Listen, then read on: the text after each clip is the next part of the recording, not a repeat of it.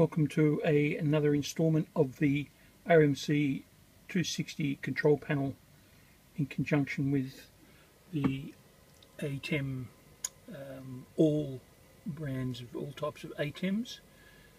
In this situation I'm just showing you the ATEM TVS HD, and in this particular video I'm going to very quickly, if I can do it, show you using the DSK button on the RMC260 control panel.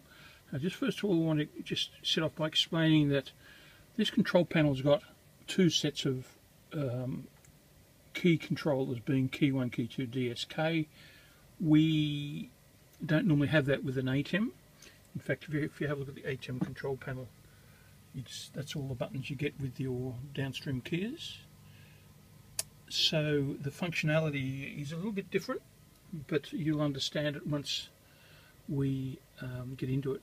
But very quickly, there's only one DSK button, and these are configurable to be controlling either DSK1 or DSK2 on the ATEM. I'll show you that in a moment. But I've currently got this in default mode, which will control DSK1, and if you push the button, you'll see it comes on, and then up there you can see there's the graphic. I'll push it again, it'll go off. I'll push it again, you see it's fading on and fading off. If you use it in conjunction with the shift button, which I won't go into at the moment, but it's in the user's guide, the description of shift button, you can actually tell it to cut on and cut off. I'll see if I can reach my hands out here. There's my little controller. The very end button is my shift button. I don't seem to be able to get it well balanced here, but anyhow, I'll just hold my finger on the shift button and press the DSK. You'll see it'll come on now. The effect is it cuts on, cuts off. So that's using the shift function in conjunction with the DSK button.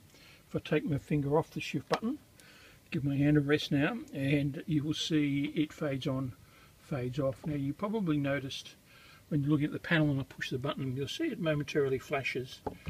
What the flashing means is it's actually in the fade, in mid transition. So if I just get up here and quickly go to where am I, down here, just downstream keys. If I just change the rate of that to something a bit longer, say 5 seconds, means as it fades on and fades off, it's going to take 5 seconds, which means that you'll see this thing will flash a lot longer, 5 seconds, because it's in that 5-second fading on and fading off position. End of 5 seconds, it'll go off. Hit the button again, fading on, fading on, fading on, and once it's faded on, the button light stays on, and as you can see, the downstream key super's on. Just very quickly, all these controls that you see here, these are all will very shortly, well, let's just say shortly, will all be controlled from the RMC panel. That will be achieved by using these two scrolling knobs here. One's enter, I can't remember what they are. Well, it's menu, selects the menu, and then it does the enter. And it will display all the values as you're adjusting. It will be displayed on here. If you don't have the version 2 panel, which has got these controls and doesn't have any there at all, you'll see it on the telnet connection, which let's just see if I've got it open here. But you've seen enough of the telnet connection somewhere. Sorry, I just had a drink of water and it went down the wrong way. I'm just looking here for the telnet connection. Maybe that's one. Yeah. So there's the telnet connection. So as you're doing the adjustments, you'll also see the values changing as you're adjusting up here on this screen here. I'm rushing through this.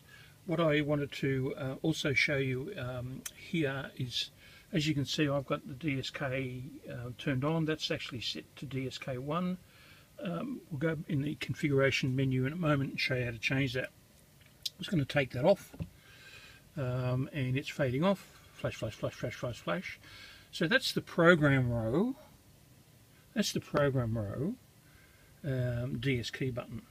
A totally different function to the preview row DSK function. Now the logic behind this button is that if this is your preview row, then on your preview monitor, as I change sources on the preview monitor, you'll see it changing to the various sources. So a DSK button on a preview row means that you want to preview your DSK. Now the way you normally do that on an ATEM is you hit the tie button, which is up here. So I can hit the tie button, and as I come around to show you the screen, you'll see it's actually giving you a preview of that graphic, or of the DSK on your preview row. Now that's what we want, and you guessed it, that's what this button does. You see, now that I've turned it on the software control panel, I'll just go over there with my mouse and you can see I'm turning on and off. So that sort of shows you that the actual panel here is reading what the ATEM is doing. It's not guessing what it's doing. Even if I turn it on air, you'll see that on air comes on. If I do the fade, you'll see it's fading on. And this is me just controlling it all on here. So all these indicators on here are showing you the actual indicators that's on the ATEM. So if you've got another panel connected, it will follow whatever's going on. I went off the rails there again. So with the tie button, you'll see there's no fading or anything. All it does is it turns on the selected DSK on the preview row. So as I'm turning it on and off here, you can see it. This is on the software control panel, and then if I go down to the same button on the RMC, you see I'm turning it on, turning it off. You see the LEDs following up here, turning on, turning off, following, and off we go. So that's basically the operation of the two buttons. It's all in the user guide. I'm trying to keep the user guide updated as I do these software releases. But finally, I'm just going to finish off on quickly how you can set which DSK these buttons will control. So you can either control DSK1 or DSK2. So as all we do is, again, we go to our control box, we press, so we're going to change hands, here we go. We press the button to go into config mode. We scroll down to where it says, what's it called, active DSK. So once we get to active DSK, we push the button and it shows you that we're currently using DSK1. So if I just wanted to do that to check to see what DSK I've selected, that's all I need to do. I can then long press the button and nothing's changed, and I know now that the active DSK is number 1. If I want to change the value, again we push the button and we just turn the knob. So you can't turn it anywhere past 2 because there's only 2 DSKs. So now that I've done that, I can then hit the button once and hit the button long to get out of there. Now we're back to normal operation, and now you'll see if I push the DSK button, it'll actually show you, see that's DSK1, but because I've told it to be DSK2 now, you'll see that it fades on DSK2, which is a different graphic. And we can fade it off, and again we can cut it on, cut it off using the shift key. That fade's set to 10 seconds, I think. Yeah, and so that's basically how quick it is. You can change between DSK1 and DSK2. One other thing that I have done, I did in the last software release, but I forgot to release a video on it. I won't go into it too much here. You can have a play or read the user's guide.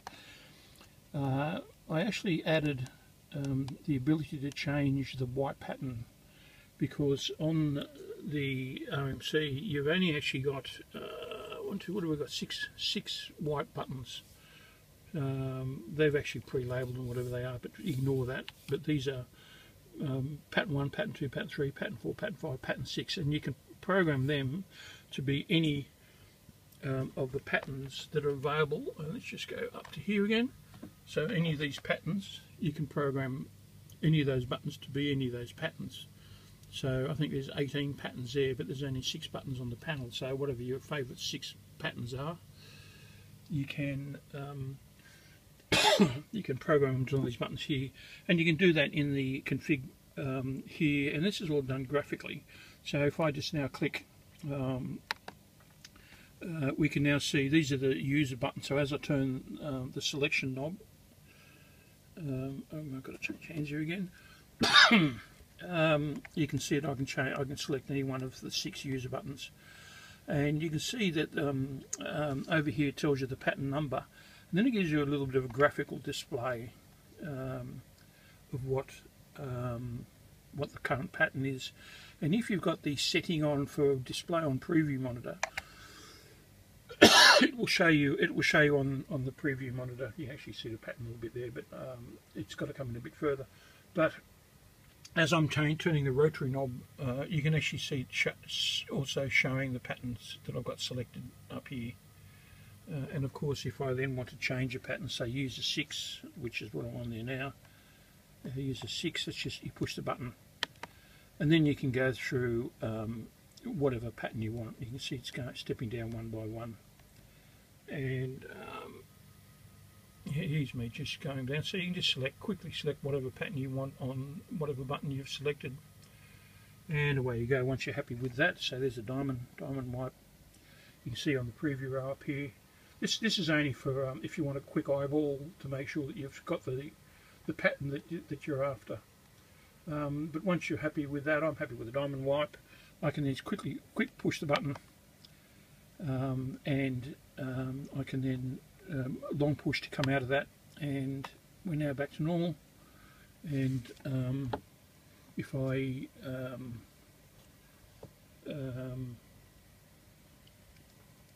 yeah, that's it. That's all we wanted to do. So that's about as quick as I can do it. As I said, read the user's guide. It's up to date with the latest stuff. I also mentioned in there this shift button that I have here. At the moment, I've just permanently have it attached to one of the pins on the Tally GPI connector. But when I get a chance, I will make that programmable so that you can put you can have up to, I think it's 5 or 6 shift buttons, which currently we're only using shift number 1, but that means you can expand stuff out to 6 different levels, but let's not get too involved. Talk to you in the next video.